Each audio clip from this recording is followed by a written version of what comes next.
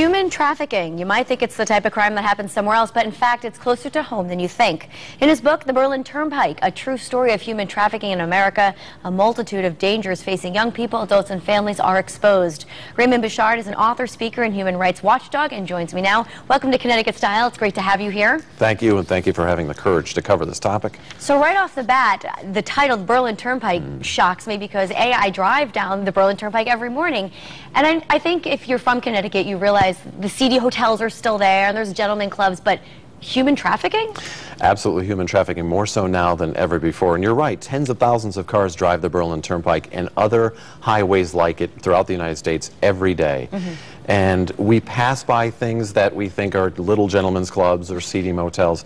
There's over 1,000 motel rooms on the Berlin Turnpike. Wow. And in the book, I cover a federal trial that took place in Hartford in 2007, in which one pimp bought two girls from another pimp for $600 each on the Berlin Turnpike in a motel. There are pimps still? I thought this was like again, more so than ever before. Wow. They don't have to hide anymore on street corners. They don't have to operate out of a brothel. Now they have the internet and cell phones. And because of the anonymity that that provides, human trafficking, most people see it as prostitution, but we call it commercial sexual exploitation, is exploding throughout the United States. And the reason I wrote this was to let people know the dangers that it happens now, not only in every city, but in every town. You know, we used to drive and think that we'd have to go someplace to go to a red light district in a city. Sure. That red light district has now come into each of our homes through the internet. Well, I think you mentioned the term Berlin Turnpike is kind of taking on a new definition in your book.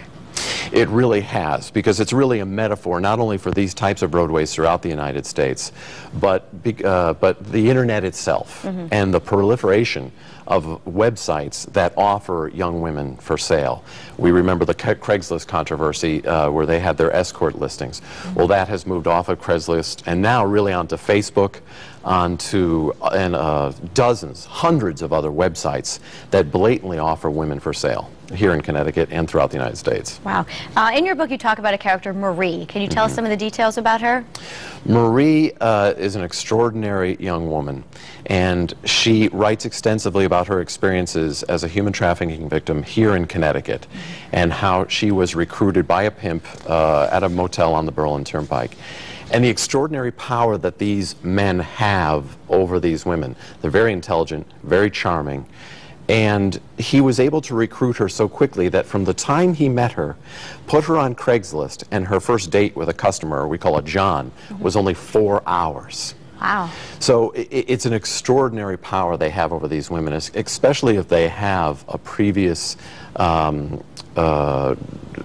desire for drugs or problem, you know, with getting along in life. There's a vulnerability there, and they exploit that vulnerability. Well, Raymond, let me ask you, why are the hotels still open? Why is this just something that's ignored? People don't want to address it? It sounds illegal to me. Well, it's hidden. Because we drive by every day, and there's so many wonderful and legitimate businesses on the Berlin Turnpike, more so than ever before. And, you know, I grew up in Wethersfield. I love the Berlin Turnpike. Sure. I love Connecticut, and that's why I wanted to write this story. They're there. Sometimes they house families that are down on their luck, that, you know, through state aid. But many, many times you can go in, you can pay for these motels with cash anonymously, and really they're hidden from the view from the road, and anything can take place within them.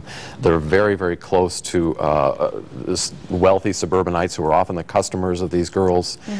And it's not exclusive to the Berlin Turnpike. It's like this, you know, as I've traveled throughout the country, I'm sure as you have, you've seen these types of motels. They're called sometimes rubber mattress motels throughout the United States. It's not the Berlin Turnpike, but they exist because simply there's a purpose for them. Wow. Well, let's talk about some of the myths surrounding human trafficking in America.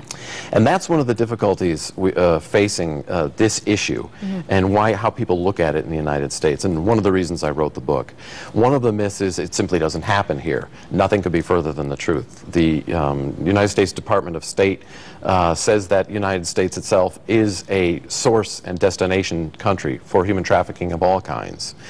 So not only with the myth is it happens somewhere else, not here, it happens here in such a way that people don't believe. They think that girls are smuggled in from other countries. Well, the vast majority of human trafficking victims in America are American girls. Another myth is that people think girls are kidnapped into this, and this often makes the best headlines. It makes the best movie scripts. Sure. But the very truth is that girls are recruited. They're wooed. They're romanced into this by a pimp. And they go along with it? They don't fight it? They seem, typically, the majority of girls who are recruited into this have a history of early abuse in their life. This seems to open a door of vulnerability that makes them open to being recruited. There's a wanting there. And when a man comes along who knows how to say the words she needs to hear, says them to her over and over again, there's almost an addictive quality that happens between that girl and that pimp.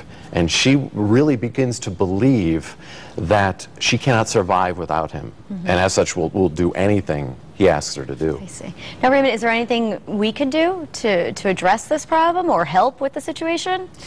Well, hopefully reading the book will be a start to having families become aware that this problem does exist in the United States, here in Connecticut, closer than they think. And that will be able to begin to help them see the signs and in their, within their own community. There's a lot we can do. Awareness is number one. And we've also written a curriculum for junior high and high school students so that they can become aware, much in the way that the DARE program educates young people to the dangers of drugs and bullying.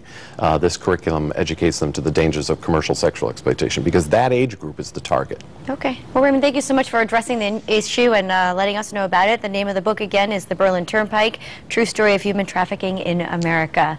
Coming up next, there's more Connecticut Style after the break. Don't go anywhere.